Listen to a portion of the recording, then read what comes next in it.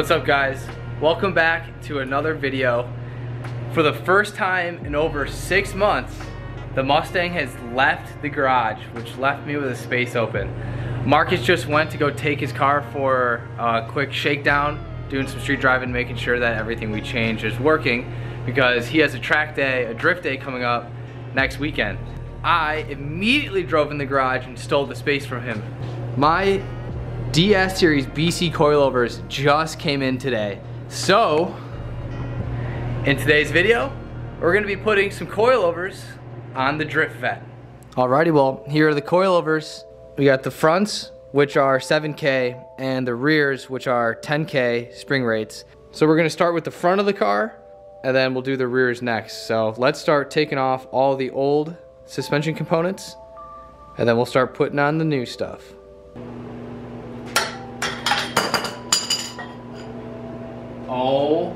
Oh my God. Get a race car, they said. Get a race car, they said. Easy to work on, they said. Fun, they said. Apparently whoever put these on last impacted these to the moon. All right, where's that adapter? So we literally just broke a 1/2 inch to 3/8 adapter. Yeah, right there, can you guys see it? Focus, focus. So we got another one. If this one breaks, I only have one more. This is where we do, when we death wheel the wheel off and leave the spokes on. That still wouldn't solve our problem. I know. Go. Oh my God, that's you. Yo, oh my God, you know. Just accidentally put it on tight. Do it all over again.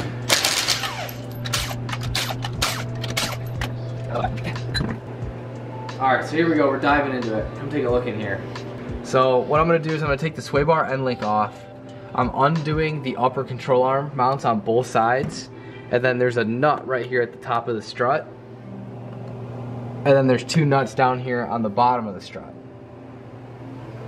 See them? Right here, down here at the bottom. 3 bolts holding the strut on so we can get the strut off. And then after we do that, we can take this leaf spring out. So yeah, we're gonna start here, and unfortunately, the farther we dig into it, I'm seeing more parts that need to be replaced, so. Strobe light the camera for the fans. Whoa. Hope you guys aren't epileptic. It was a lot of work, but we got the transverse leaf spring out. Finally. So there's 2 brackets underneath the car that go right here and right here. So 4 bolts, I unbolted that. And then these are pads that just sit on the lower control arm and push against it. This must adjust spring preload. So I just backed that up a little bit so I could get it out. I had to drop the knuckles down as far as they could go in order to get this spring out. So I'm just using a ratchet strap to hold it so I don't put too much weight on my brake lines, because I don't want to pop those. So yeah, I just had to lower the both knuckles as far down as possible. So now that that is done, it's time for the first set of coils to go in. So I'm gonna check my ride height. BC says that they're set to the stock ride height right now. So I'm gonna absolutely slam these and then we'll put them in the car. So I slammed it. I screwed this cap as far down as it will go, and then I took it 1 rotation back up so it's not bottoming out. Tightened it up. I'm gonna leave the spring preload as it is for right now, but this one's ready to go in the car. And I put anti-seize on the threads, that way she doesn't lock up on me.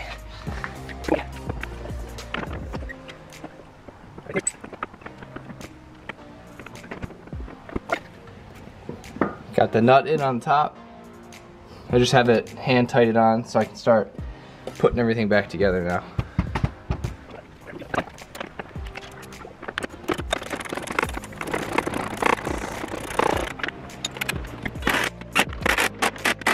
These are the old sway arm end links. These are completely shot. So, went to the parts store today. They got some new ones. Not only are they fresher, but they're also beefier. The stock sway arm end links for the Corvettes are actually made out of plastic. This is not. This is a nice metal sway bar end link. So, we're gonna be putting these in too. Check out that new sway bar end link. Looking pretty good in there.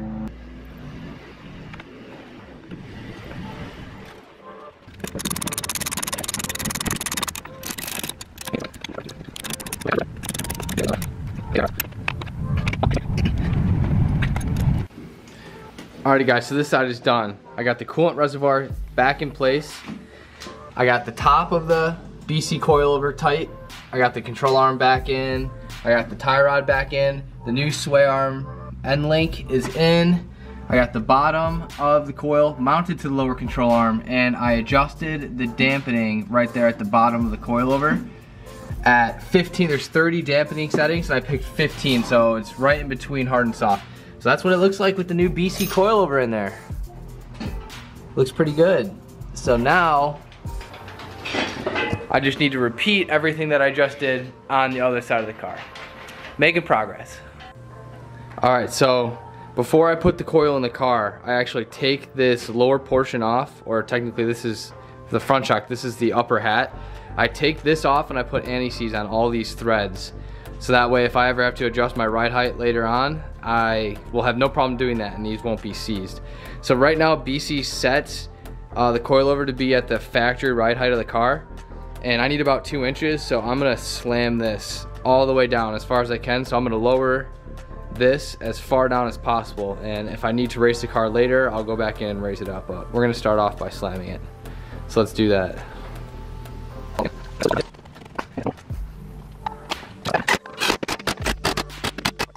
So now I gotta put the bolts back in for this, I don't even really know what this is called, but it basically just measures the distance that the upper control arm travels. You can see it's connected up here to the top of the upper control arm. It's got a little lever and it just measures the movement of the upper control arm. So 3 bolts, 2 on the left, 1 on the right.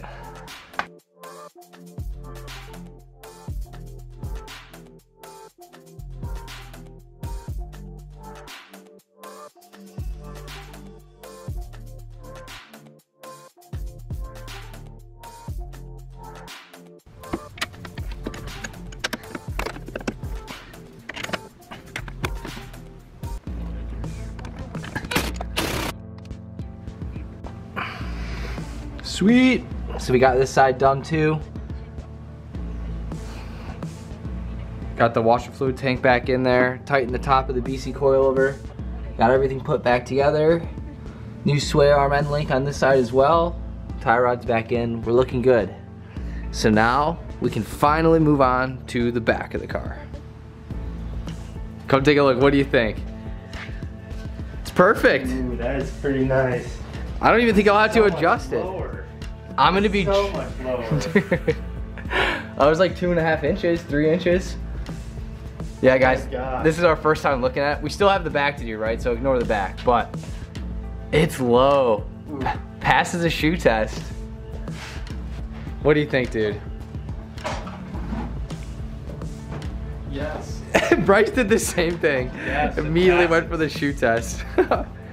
Wow, it looks so much better. It is low. Doesn't it seem so much, like just walking up to it, it seems so much lower. Yeah. Like come here, it's just like, you're not going for the kneecaps anymore. You're ankle biting. Yeah. Dude, it looks good. Perfect. All right, now I just gotta hustle and get the back done.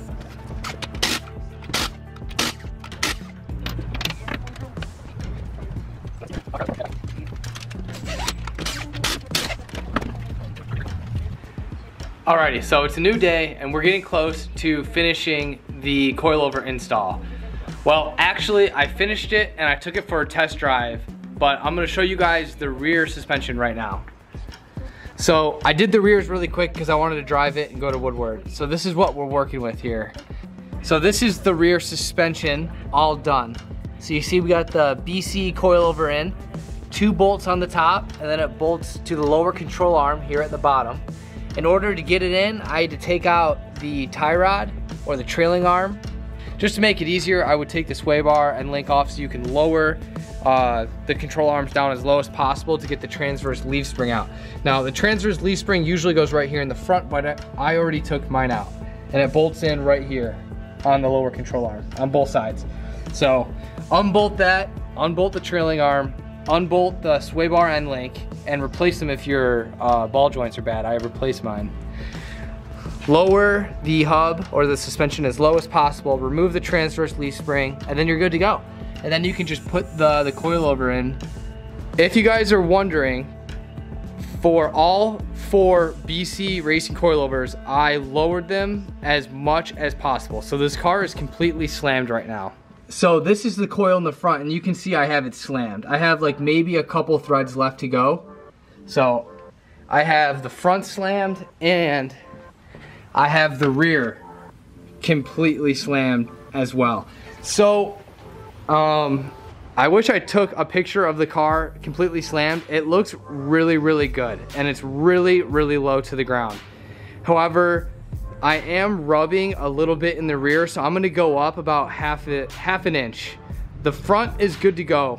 It does not rub, so I'm gonna leave the front how it is, but I am gonna raise the rear a little bit.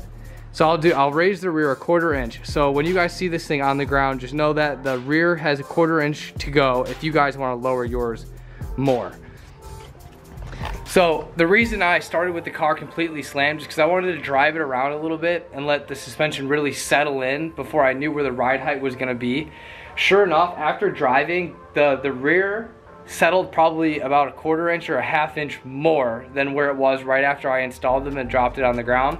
The front stayed about where it was at. I would say maybe a 1/4 inch, maybe. So if you guys want to slam your cars, you can. It's drivable, but let me show you what to expect if you drive your car completely slammed.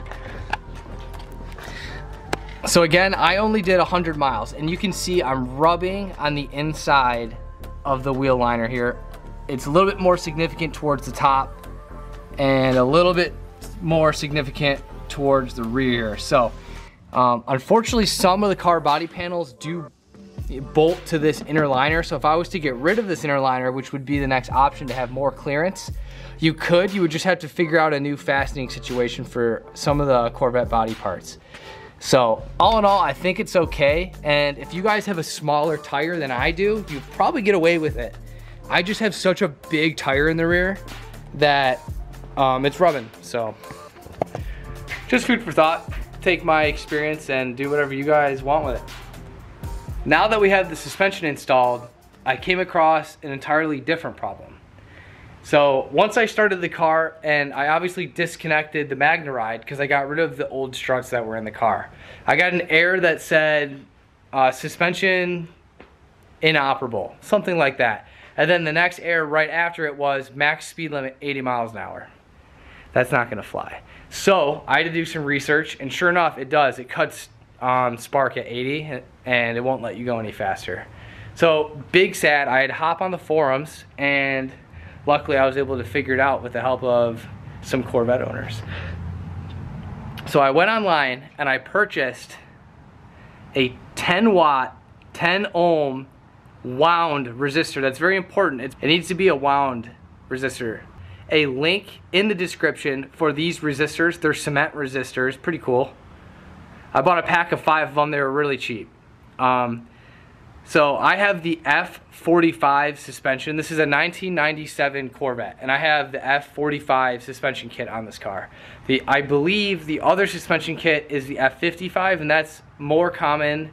I think it's a higher trim package for this car, and it's maybe standard in the newer Corvettes, the C5 Corvettes. You guys know more about that than I do. So that means in order to fix that speed limit and all those errors, I can put a resistor in place of that module that was controlling the MagneRide suspension. The wires plug right in, and then originally the end of the wire would plug into the module on the bottom of the strut for the MagneRide. But that's not there anymore because we have these beautiful BC coils. So I did a little test run, and I put resistors on all 4 wheels. You can see I have one there, and if you look closely, I have one on the other side as well. So I did a little test run here, and the resistors worked. Shout out to the Corvette forums, they were right. So now that I know that it works, I bought some hose, some adhesive caulk, and I got my solder gun out, because what I'm gonna do is I'm gonna put this, because it's a cement resistor. Cement is very brittle, it will break. So I am going to shove it inside this hose, boop, just like that. And then I'm going to use a little bit of adhesive caulk on the ends to seal it up, make it watertight. And then I will be able to put that back in there. So regardless of how much vibration the system sees, those resistors won't break over time, and I'll be good to go. So if you guys own a C5 Corvette of an early generation, or you know that you have the F45 suspension package, those resistors will do the trick and they will fix all your problems, and you can go over 80 miles an hour again. So let's do some soldering.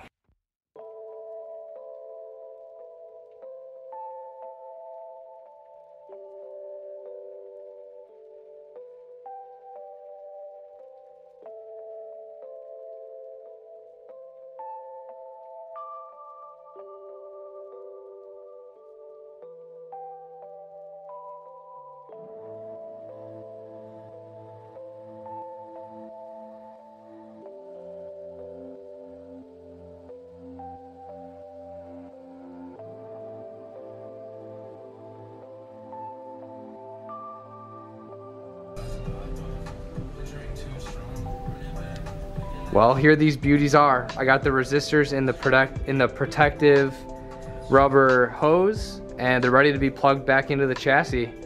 So let's install those back into the car, get the wheels on it, lower it, and then we'll see what the new ride height or the new ride height settings look like.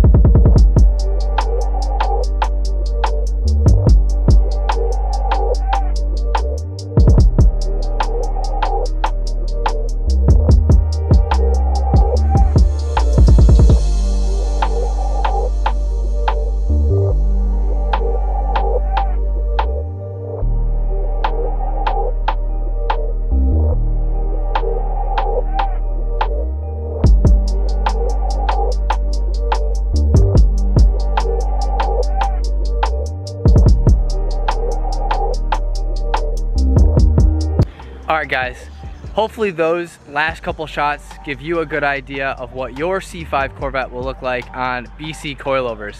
Again, just to reiterate, I have the rear up about 1/4 of an inch from the lowest setting, and then I have the front at the lowest setting of the coilover. So if you guys decide to get BC coilovers, this is what to expect. I drove it around a little bit more, and I think I'm gonna leave the rear where it's at. It is still rubbing a little bit if I hit a big pothole. So I think instead of raising it more, I'm just going to change the spring rate. I'm gonna make the rear a little bit stiffer. Other than that, I'm super happy with the coilovers. I think the car looks really, really good, and I'm excited to take it on track and see how well it performs. If you guys have any questions, be sure to comment them below or email us. I will answer every single one of them. Hopefully this video helps one of you guys making a decision in your coilover pick. Like always, make sure to like, comment, and subscribe. It lets us know that you guys like the videos we're making, and we will see you guys in the next one. Peace.